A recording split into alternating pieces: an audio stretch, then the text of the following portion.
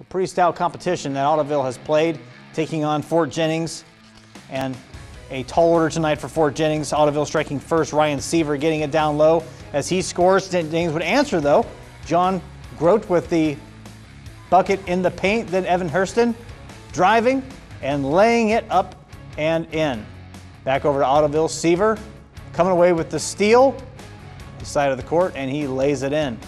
Some more defense, another steal for the Big Green. Kyle Mann's getting it, throwing it ahead to Seaver for the two-handed flush. Ottoville pressure keeping it up, forcing another turnover, and William Miller finishing just with the layup, but it's all 2 points in the book, making it 8-4. Fort Jennings, Nick Trentman knocking down the three-pointer. But Ottoville, another basket here. This is Mann's driving baseline and laying it in. The Big Green getting the big win tonight, 74-42 over Fort Jennings. Seaver and Miller chipping in 20 points. Josh Turbin with 17 points for the victors.